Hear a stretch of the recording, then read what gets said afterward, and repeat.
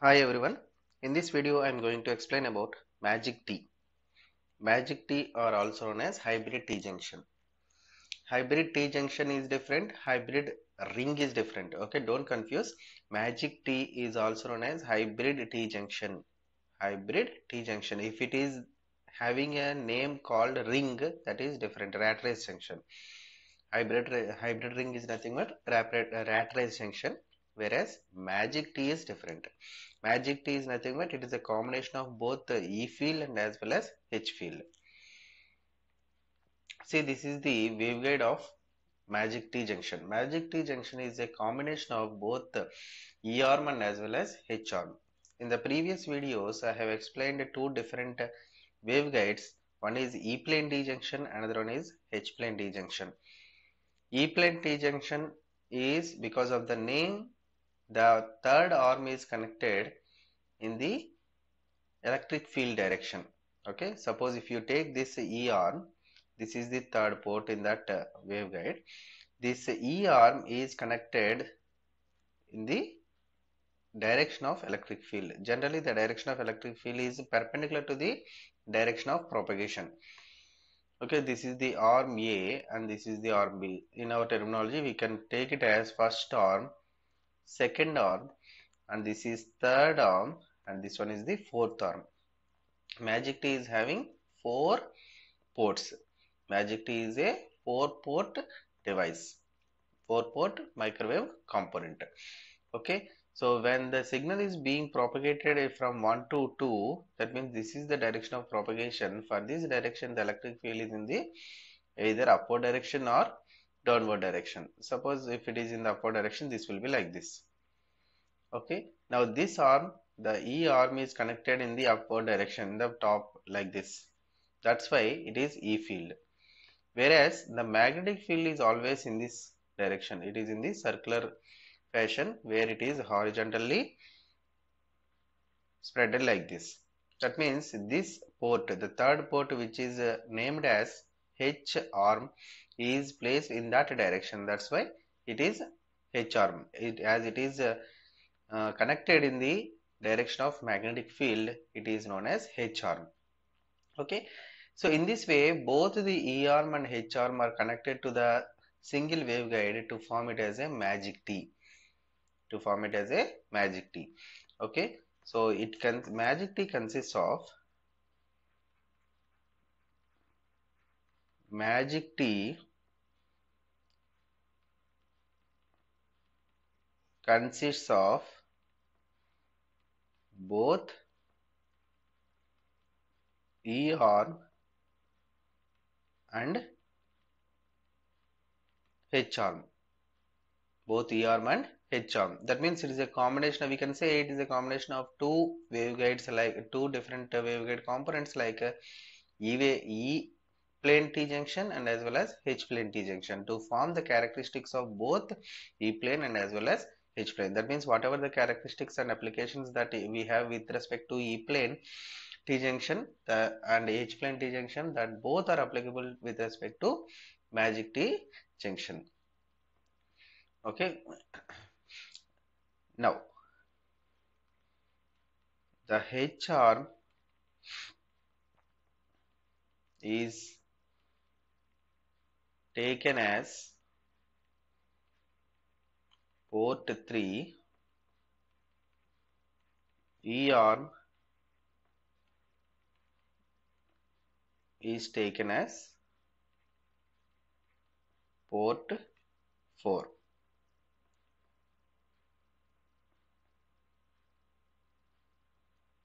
The most common application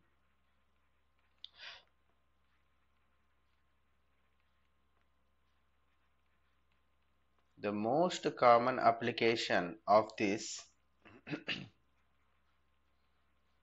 type of junction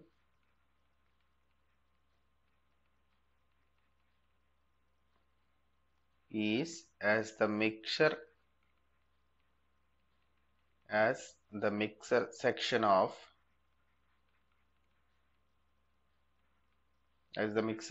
for microwave radar receivers. Microwave radar receivers. Suppose if you want to mix the signals from two or three antennas, then we need to go for the usage of this magic T junction. That means it is used to mix the two or more signals coming from different sources or different antennas. Okay, in such cases we have applications we have a separate topic. There I will discuss what are the different applications associated with respect to this magic T junction. Now let us see the waveguide. This is the waveguide that is generally available in your microwave laboratories. This waveguide you might have seen. See the direction of waveguide. See, this is the main waveguide which is having the port 1 and this is port 2. These two are collinear ports. As I said in the case of H plane and E plane T junctions, these two are collinear ports where we can see the holes from one to another. Okay, if we see from port 1, we can observe port 2, and as well as from port 2 we can observe port 3, port 1. So port 1 and port 2 are collinear ports, and whereas port, see here, this is the direction of,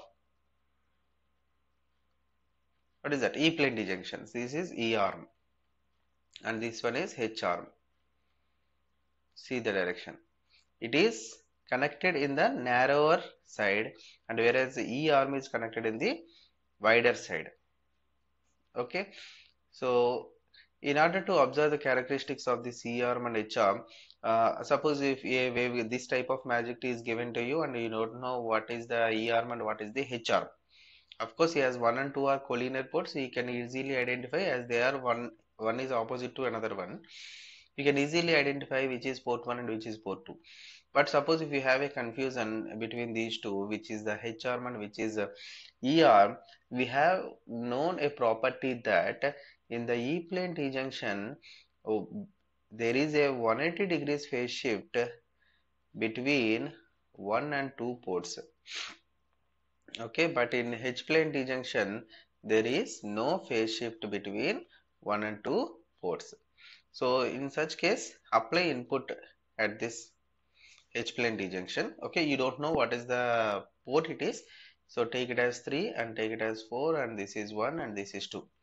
Okay, apply a signal from this port 3. Now what happens after entering into the junction? The signal will go into this 1 and as well as into this 2. The signals coming out from 1 and 2 are same with same phase, same magnitude and as well as same phase. There is no change in the phase difference. There is no change in the phase between 1 and 2. Then we can say this is the H arm because there is no difference in phase difference between 1 and 2 ports. It is a 0 degrees phase difference. And similarly, when you apply input at this E arm, nothing but fourth arm, that the signal coming out from 1 and 2 with 180 degrees phase shift with equal magnitude but out of phase, then we can say that it is the E arm. Okay, so E arm is having 180 degrees phase shift and H arm is having 0 degrees phase shift. In that scenario also we can distinguish which is the E arm and which is the H arm.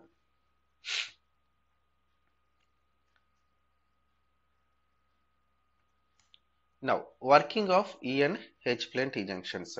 So, generally, normally E plane, suppose if you have taken like a E plane,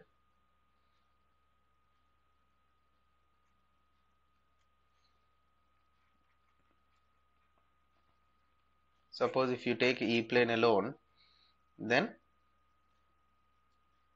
to look at this operation of this magic T waveguide junction, take the example when the signal is applied at E plane. The same what I have explained in the previous video, I am writing here. When input is applied at E arm,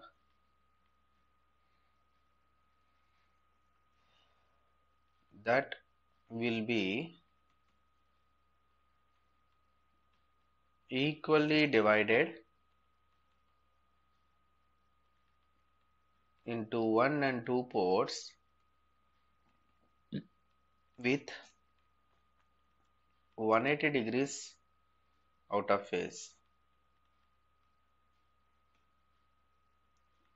And similarly for H plane, when input is applied at H arm,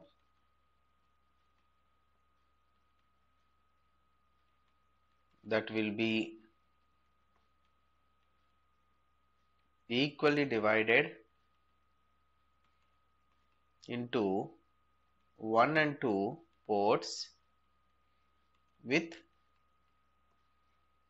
no phase reference. No phase reference. That means they are in phase. Okay, that means we can say that is the H arm. So in this way we can identify E plane and H plane, and the characteristics of E plane D-junction and characteristics of H plane D-junction are mapped or merged here in the case of magic T-junction.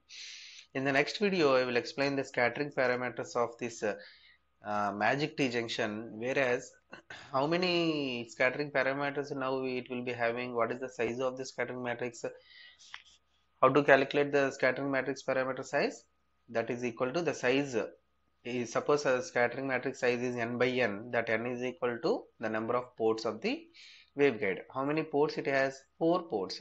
So that's why the size of n is, the size of scattering matrix is 4 by 4. N is equal to 4, nothing but 4 by 4 is the size of the scattering matrix. That 4 is nothing but, that n is nothing but number of ports of the waveguide. Okay, so scattering matrix now it will be having 4 by 4 size. So we will see the calculation of scattering matrix parameters for this magic T in the next video.